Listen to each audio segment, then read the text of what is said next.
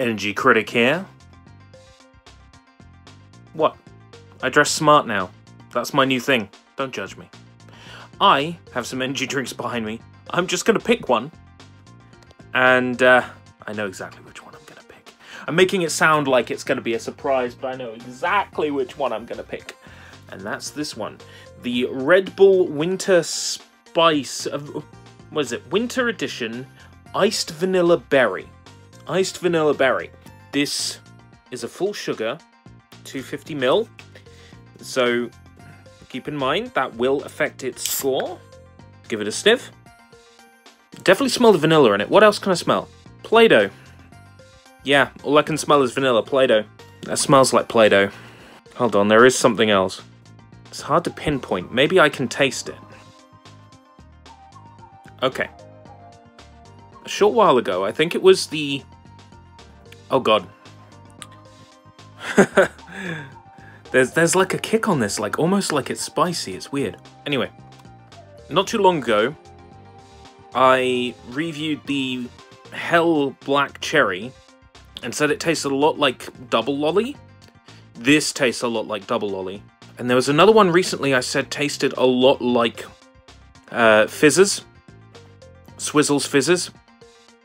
And this tastes like that as well.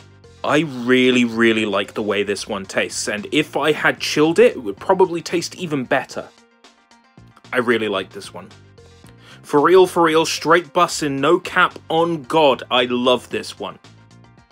But it's a full sugar, I believe. Yeah, 11 grams per 100ml. And what's our caffeine? Probably the standard 32.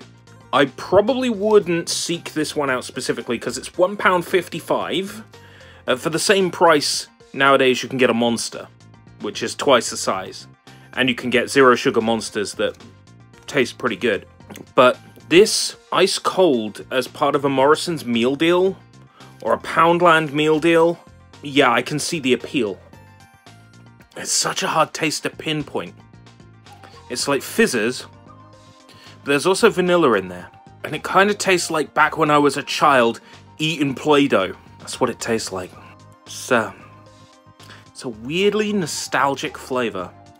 I'm going to give the Winter Edition Iced Vanilla Berry Red Bull a 7.5 out of 10. With the amount of sugar that's in it, you would expect it to be a little bit sweeter than it is. If it was a little bit sweeter, it might rate a little bit higher. Or if they could get this level of sweetness in a sugar-free, it would definitely rate higher. But not bad. I definitely wouldn't seek that one out personally, but if I'm grabbing myself a Morrison's meal deal, and they've got one of these chilled in the cabinet, I might be tempted. Behind me, spoilers for potential future Energy Critics. As always, like, comment, subscribe, all that fun stuff. I'm the Energy Critic, and I taste it so you don't have to. Sayonara!